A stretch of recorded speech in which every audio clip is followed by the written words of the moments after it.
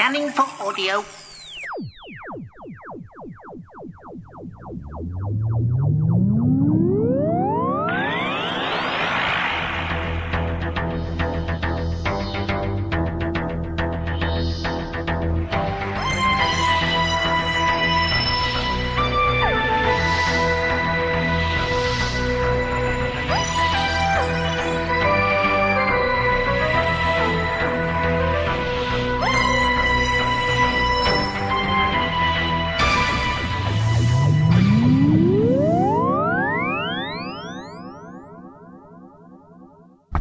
Welcome to a Tin Dog podcast, this time talking about main range release from Big Finish number 185, Moonflesh.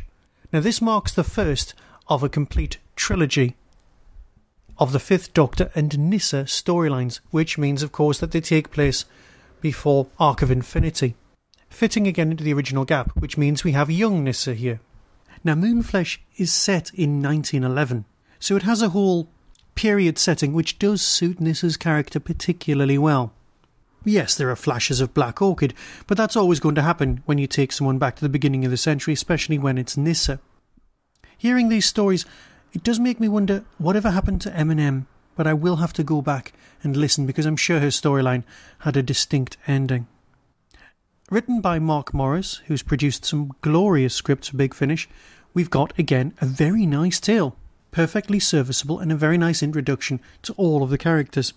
Yes, it does have echoes of The Most Dangerous Game, Lovecraftian spirituality, Crowley's sort of hinted at, but narrative-wise, well, we've also got links to Land of the Dead with Native American myth about creatures.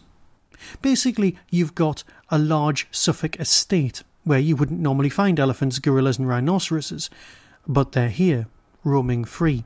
Yes, they've all been hunted, and they've all been brought back in order to provide game for the big game hunter. You can kind of guess where this is going, and you'd be wrong. Of course, in this adventurous house is a Native American known as Silver Crow.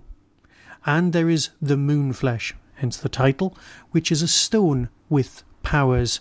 And according to the Big Finish website, soon the hunters will become the hunted. Yes, The Most Dangerous Game has that whole the hunters becoming the hunted theme, where you hunt people. And that's probably where they started with this, but that's really not where it goes. The Moonflesh is a remarkably spiritual tale. We've had quite a lot of that lately, and it does fit with the Fifth Doctor's outlook. This isn't, by any stretch of the imagination, my favourite Big Finish story, but it is very, very good. Yes, some of the characters are broadly drawn, and some of the gender politics is, well, they are trying. They're trying to remain true to the perceived nature of the time, and they're trying to remain true to, well, narrative structure. The best character in this, by far, is Francesca Hunt's portrayal of Hannah Bartholomew. Now, I looked up Francesca Hunt on the internet and discovered she's the stepsister of India Fisher. She's also done a couple of Big Finishes in the past. But there is a definite, well, colloquial turn of phrase that India comes out with, and that's definitely echoed here. But the character is very different. You can imagine her in a rough riding jacket and jodhpurs, and she straddles that line between caricature and definite character particularly well. The rest of the characters, well, they all fulfil their point of the plot. Because as we've dealt with in the past, plot doesn't dictate characters and characters don't dictate plot. They must go forward together to provide a reasonable and good narrative. And that's what we've got here. So I'll play the narrative, recommend this story, and get back to you very shortly when I'll be reviewing some more Doctor Who. Next time, be seeing you. On Saturday, August the 30th, at the Derby Inn Quad, Hooverville 6 will take place. Guests include Peter Davison, David Troughton, Michael Troughton making an exceptionally rare appearance together, producer Derek Sherwin, and musical maestro Dominic Glynn. Terry Davros Malloy and Deborah Watling, and Sinead Michael from Series 5 of Sarah Jane Adventures.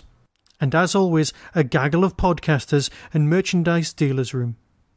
Tickets are priced between £10 and £40. Visit the Derby Quad website for more details and to order tickets.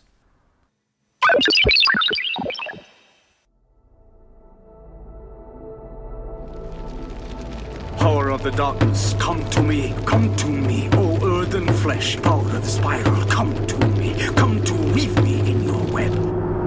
What the devil is it? It looks like a dinosaur egg made of crystal. I've never seen anything quite like it. Not on this planet, anyway. I used to be such a patient person, but I seem to have lost the ability to relax since I began travelling with the Doctor. Damned foolish of you to refuse the offer of a rifle, Doctor! In my experience, it's hard to make friends with someone if you're pointing a gun at them, Mr. Whitlock. All of them! Coming down like rain! Yes, I'm afraid our problem is getting a whole lot worse! And there, in my hand, was the Moonflesh, which Wakan Tanka had given to me and allowed me to bring back from the stars.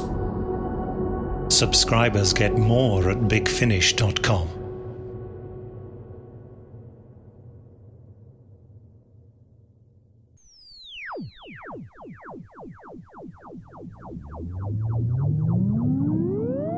You've been listening to the Tin Dog Podcast. Doctor Who and its connected properties are copyright and trademark of the BBC.